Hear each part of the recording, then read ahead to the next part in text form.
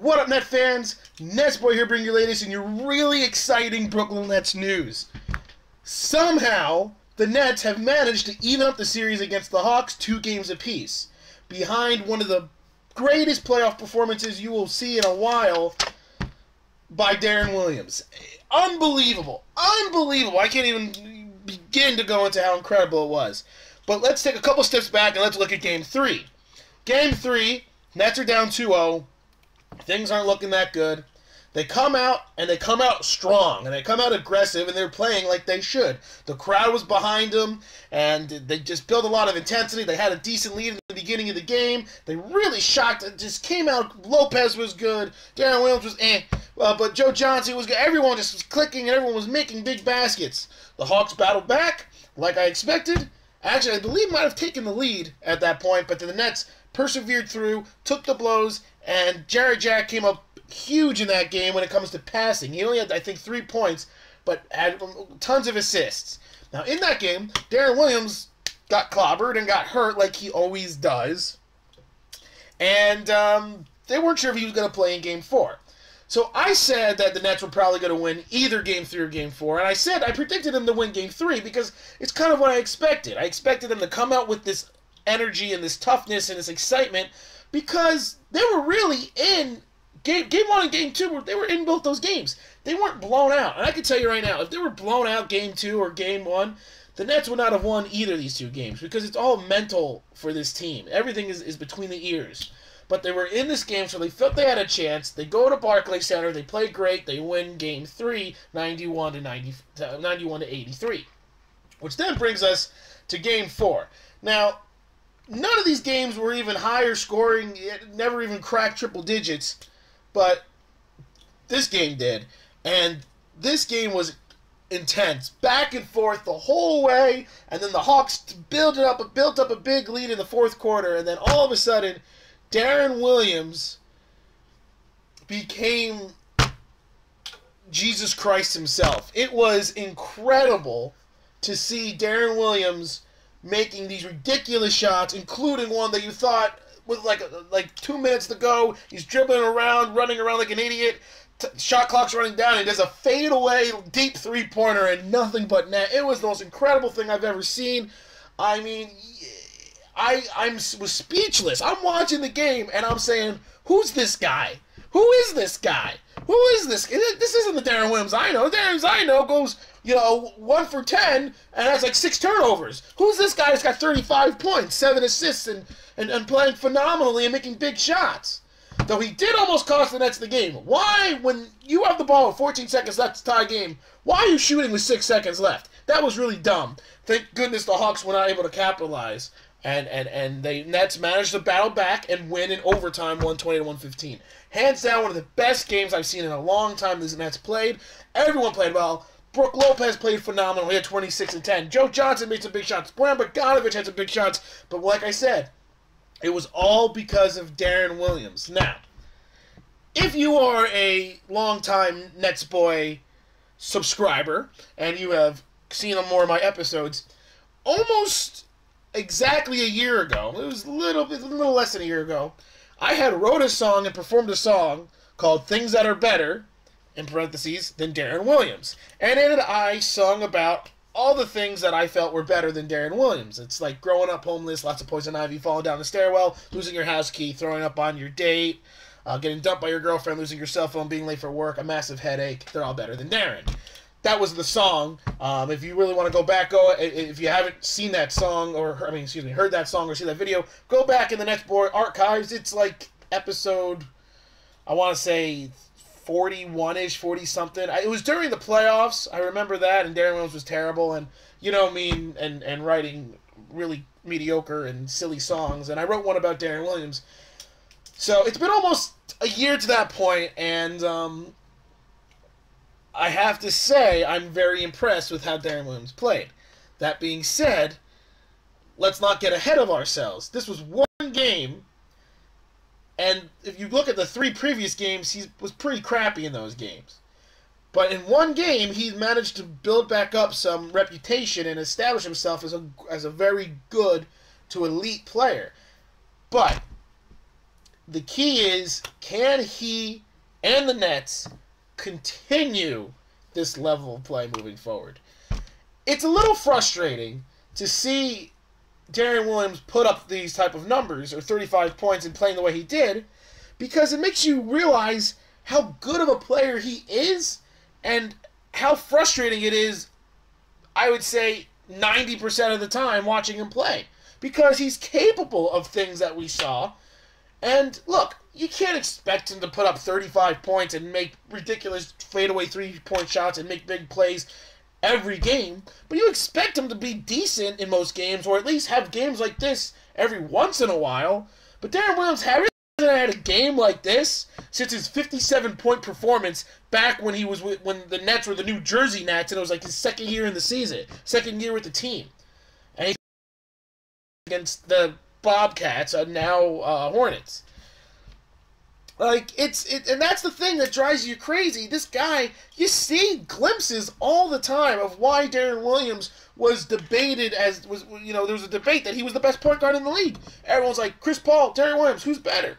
And everyone, actually, more people were leaning towards Deron Williams than Chris Paul at first. And it was a huge debate, and then the Nets get Deron Williams, and he just becomes terrible with glimpses. And that's the thing that's most frustrating thing about this, is that you see this performance, and you say, where has this been, and will this continue? And the sad truth is, it's not going to continue. Maybe it will be the start of Deron Williams playing better and not putting up only 3 points, and having 6 turnovers and so on and so forth. Maybe he can put up an 18 and 10 point performance, in Game 5, or, because that's all we want. I don't know what these unrealistic expectations were put onto Deron Williams when he signed that big contract, but all I ever wanted from the guy was 18 and 8, 18 and 10, 18 points a game, 8 to 10 assists, and be a good floor general, not turn the ball over more than like 2 times a game. That's all I ever wanted. I don't want the guy to score 35 points. I mean, it's great when he does, but all I want him is to put up 18 and 8. If you ask me, if you got a point guard putting up 18 and 8, only turning the ball over 2 times a game, and shooting around 45% and controlling the tempo of the game, you got yourself a great point guard. That's all I ever asked for. You got Brook Lopez who scored 20-something points. You got Joe Johnson who scored 20-something points. Bojan Bogdanovic, just 18 and 8. So, but, when he puts up performances like he did, last night, or 2 nights ago to be exact, because this video is going to air on Wednesday, it's great. But, the question is, can he sustain it? Can the Nets sustain it? Brook Lopez has been the one consistent factor throughout this series. He's been Brook Lopez. Joe Johnson has had glimpses. He's come and gone. Bojan Bogdanovic has had a pretty good series as well. But he had a little trouble in the beginning, but he's played well the last few games. I don't think it's a coincidence that the 2 games the Nets have won, they've gotten Brook Lopez, Deron Williams, and Bojan Bogdanovic, and really Joe Johnson all playing well. But really, those 3 guys. Well, is that the 3? Is this NetsBoy's rule of 3 again with the Nets? Is he talking about the equation again? What is this, like the 20-something time NetsBoy's made reference to it? I make reference to it because it's a fact. When the Nets have 3 players playing well, they increase their chances of winning the game, to me, by 60%. If you get 3 players who are playing well, once again, what is playing well? Being efficient, scoring well, and not turning the ball over. So putting up about 20 points a game, shooting over 50%, and not turning the ball over. If they have 3 guys who do that, the Nets, to me, have about a 60% chance of beating every team in the league, or winning the game. They'll still could lose some games, because especially against the playoffs, a team like the Hawks is a very good team, they can still lose, but they'll be in the game. You grab a 4th player like Bojan Bogdanovic or Jarrett Jack, to me, the chances increase to about 75%. Look at these games. Look at the games that they won. In Game 1, Brook Lopez was good. Joe Johnson was and Deron Williams wasn't that good. No one else was that good. It was really just Brook. It was like 1.5 players, maybe 2 if you count Jarrett Jack played decently. But they lost. Game 2, same thing. Brook Lopez good. Joe Johnson, I think, had a good game in that. A goodish game, not that great. Bojan Bogdanovic, 1.5. But go to Game 3. Brook Lopez had a great game. Bojan Bogdanovic had a good game. And Jarrett Jack, he didn't score much, was great offensively and very efficient. 3 players. The Nets won. Now we go into last night's game, or the other night's game, Monday night's game. Brook Lopez had a great game, and Deron Williams had a great game. And Joe Johnson had an game, and Boyan Bogdanovic had a good game. Three and a half. But they won. Do you not see what I'm trying to say? It's the Nets equation for success, and the key is now to make sure that equation continues. Brook Lopez has been the one consistent player on the Nets. He's got to be there. He's got to put up his 20 and 8 that he's been doing. That's a given. Joe Johnson, Deron Williams, Boyan Bogdanovic, and Jarrett Jack. If 2 of those 4 guys can show up and play well and put up 20 points, shoot 50% from the field, and not turn the ball over, the Nets will have a chance of winning not just Game 5, but the series, which I would have never thought would happen. Now, I'm not going to get ahead of myself. By no means am I going to expect the Nets to win this series. I still don't. I think the Nets have played very well in this series. I think you're seeing some greatness from the team. But to me, the Hawks are still the better team. And really, in the best-of-3 series, which it is now, when 2 of the games are in Atlanta, I don't think the Nets will win. That being said, I certainly do see it as a possibility that the Nets will win. They just seem to have a little bit more swagger. And they have all the momentum right now. All the pressure's on Atlanta. So people are saying. But I think because people are saying all the pressure's on Atlanta, there's more pressure on Brooklyn. If you listen to the radio, everyone's saying, oh, the Brooklyn Nets are going to beat the Atlanta Hawks. People are getting ahead of themselves. Yes, Deron Williams had a great game. Yes, Brook Lopez has played well. Yes, it's 2-2. Yes, Nets have more playoff experience than the Hawks, but they have more experience overall than the Hawks. But when it comes to it, the Hawks are the better team, and the Hawks will probably still win. I'm just ecstatic that the Nets have won 2 games. Remember, I had Hawks in 5. Well, the Nets, no matter what, it's going 6 games. No matter what, it's going back to Barclays Center. And as long as the Nets come out and play hard in Game 5 and in Game 6, even if they lose Game 5 and Game 6, as a Nets fan, I will be very satisfied if they play hard in both those games. However, I'll be ecstatic if they beat the Hawks, which they certainly can. And like I said, the key is, Brook Lopez will be there, but where is Joe Johnson, Deron Williams, and Boyan Bogdanovic? But more importantly, where is Deron Williams? Can he play the way he played before in Game 4? Doubtful. But can he play a fraction of that that's still respectable? If he can do that, the Nets have a chance. The Hawks, they are kind of showing a little lack of leadership. It's kind of their flaw is that they have no true star player. That is both a blessing and a curse.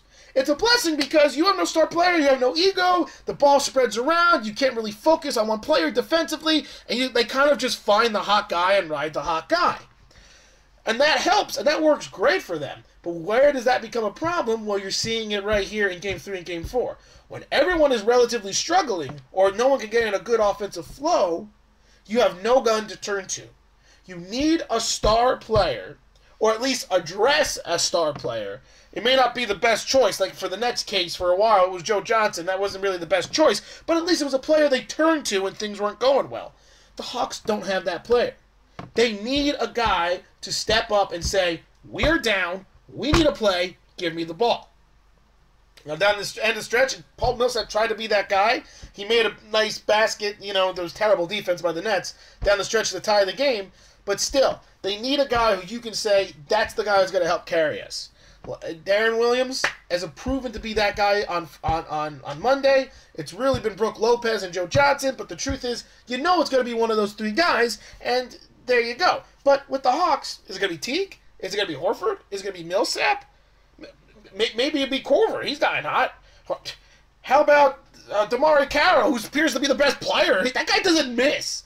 Every time he shoots a 3, it goes in. That makes no sense. The guy doesn't miss. But, that's the flaw with the Hawks. Call it a flaw if you want. But when it's straight down, that's the situation. Game 3 and Game 4 were won strictly on star power and talent. The Nets have... I don't want to say they have more talent, but they have players with higher ceilings. We know the potential of Brook Lopez is dominant. We know the Joe Johnson can play at an all-time dominant level. Deron Williams, we just saw him play at an all-time dominant level. What player on the Hawks can play at an all-time dominant level?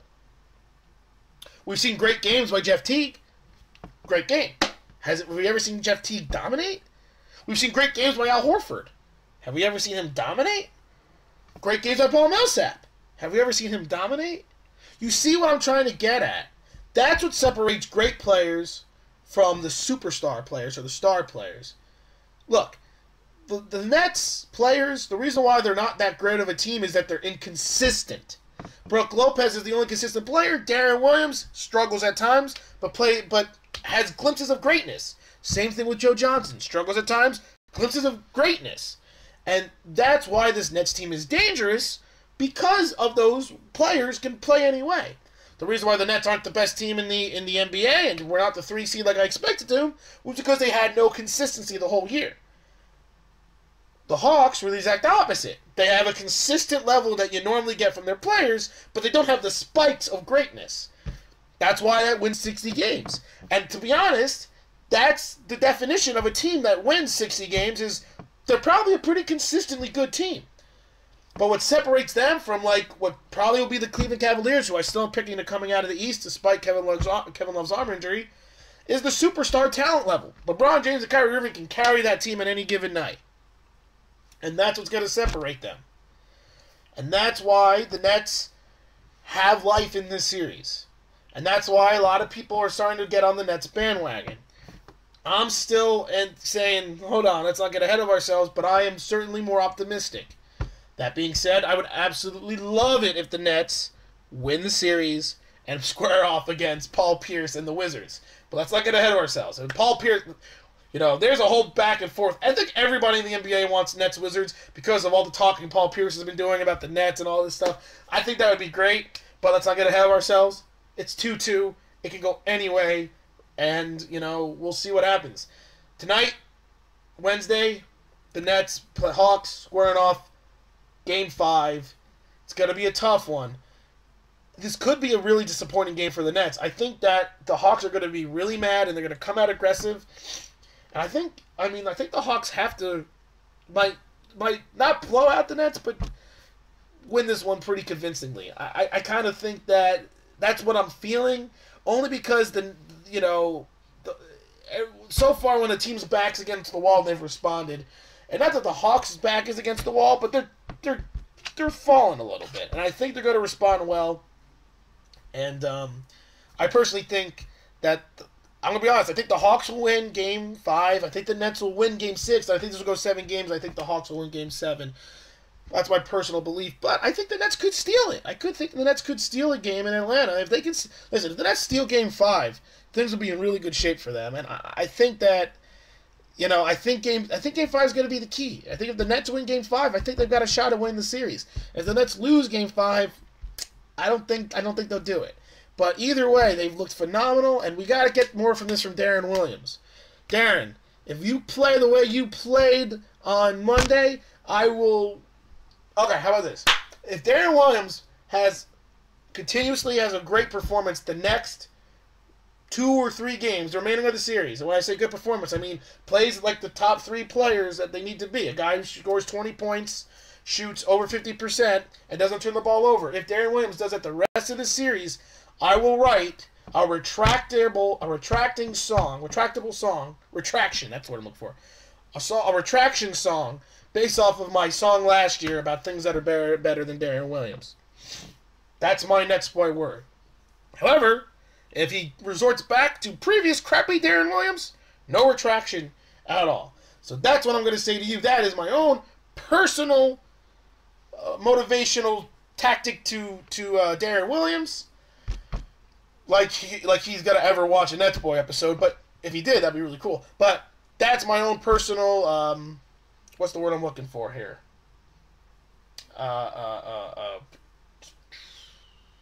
Calling him out, my own challenge. My own personal challenge to Deron Williams is for the remainder of the series, so either the next 2 games or the next 3 games, play well.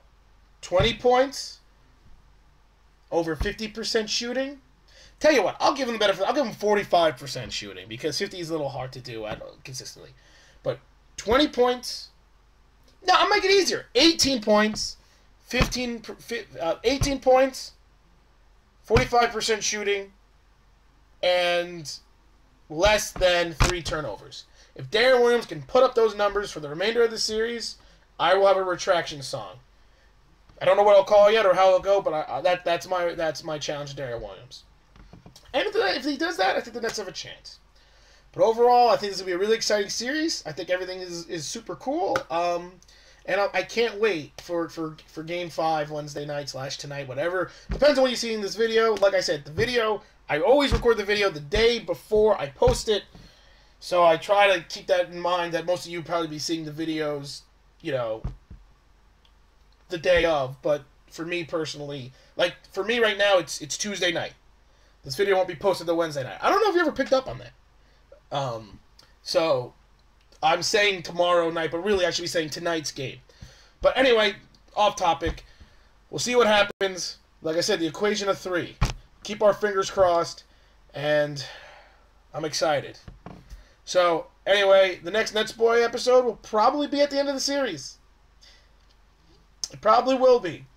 Maybe I might have one after Game 6. If there be a Game 7, I might have one. But either way, next NetsBoy episode could be the last one for the year, or maybe not. I don't know. We'll see. That's up to Deron Williams and the Nets. So anyway, until next episode, keep your eyes open, and let's go Nets. And this is NetsBoy, signing off.